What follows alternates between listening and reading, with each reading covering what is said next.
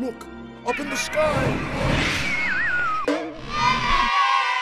Hey there, SooprKIDS, and welcome to SooprKIDS, your #1 source for youth fitness and wellness. My name is TJ, I'm your own personal trainer, and it's right here where we work out together in our own living rooms.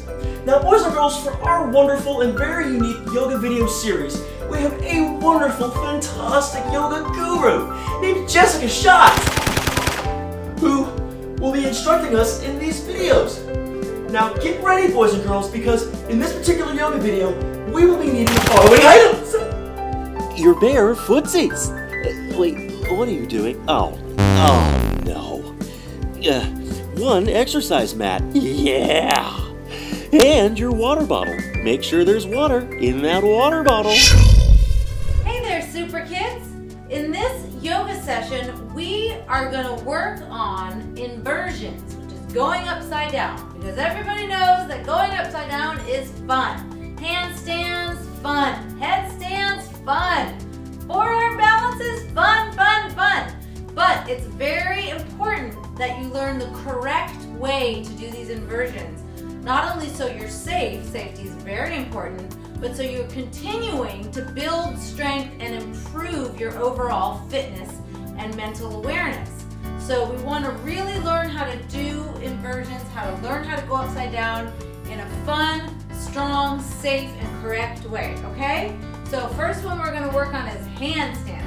Now before we do that, I just want you to come down into downward facing dog. So hands on the mat, feet walk back, arms rotate around your ears, heels descend towards the floor. So just get this little stretch in the backs of the legs, drop the head.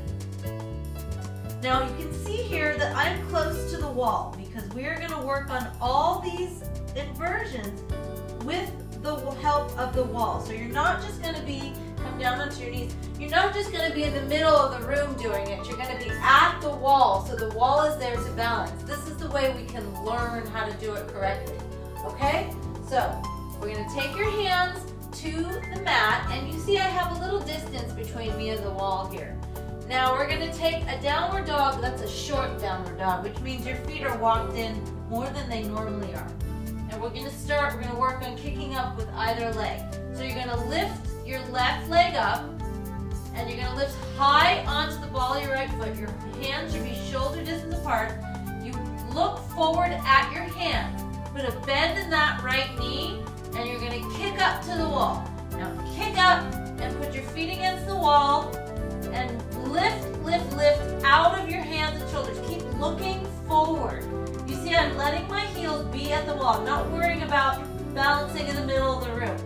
Lifting up, lifting up. So I have lots of space by my neck and ears, and I'm not doing a banana like this.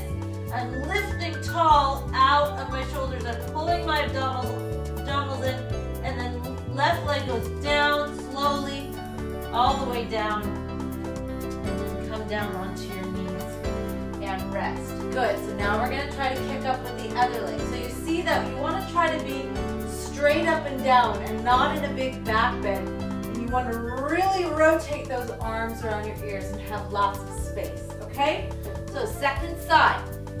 Hands on the mat, nice and wide. Take that short downward dog position. So this time we're going to lift the right leg up. Lift high onto the ball of your left foot. Lean forward so your shoulders over your wrist and you're looking forward at your hands, past your fingertips. Bend your left leg and kick up. Even if it takes you a couple tries to kick up, that is okay. You just do the best you can. My heels are on the wall. I'm squeezing my inner thighs together, looking forward. Don't let your back bend. Straight up and down. If you want to try to balance a little bit, it's okay, but keep yourself at the wall safely. And then slowly take your right leg down, nice and slow, and come down and jump onto your knees and sit on your heels. That was great. Excellent job. So just to release all that, I want you to take a downward dog, just a regular downward dog, and you can shake the neck out side to side and let the head go. So you can feel handstands actually give you a lot of energy. They get the blood flowing in your body really strong. They give you tons of energy. It's a great way if you're feeling tired or lazy to wake yourself up a little bit is to just go to the wall and do a handstand. It's a great way to get things going in the morning, in the middle of the day, or in the afternoon when you feel that kind of tired after school, but you have a lot of work to do and stuff to do and you want to exercise and work out. Handstand's a great way to start. Okay, now we're going to work on headstand. Very important that you do this safely because we want to protect the neck. Okay, so what I'm going to do is I'm going to clasp my hands together like this and put the outside of my hands on the mat. My elbows are going to be as wide as my shoulders, but not wide out to the side like this. They're on a diagonal. Now, the back of my head is going to be in my hands, and the top of my head, the crown, so what we call the crown, that's what's going to be touching the floor. But what you're going to find is it's all about the upper body. Your head will barely be touching the floor. So your hands are clasped together. Your elbows are not too wide out here.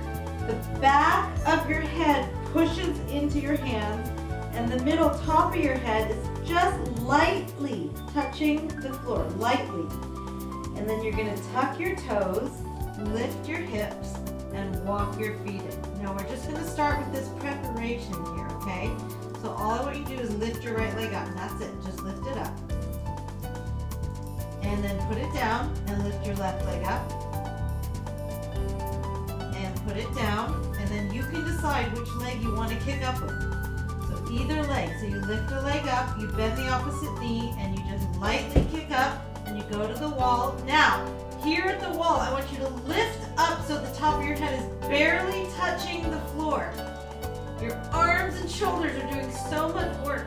And again, you're not in a banana position, and you can try to balance by squeezing your inner thighs together and really working the abdominals. Lift, lift, lift, lift, lift. Lift, and nice and slow. So I want you to slowly, slowly, slowly come down either one leg at a time or both legs together. Either way. One leg at a time or both legs together, and then right away after a headstand you take a child's pose. So let the head be on the floor, arms come back behind you. You always want to take a child's pose after headstand to release the neck. Very important.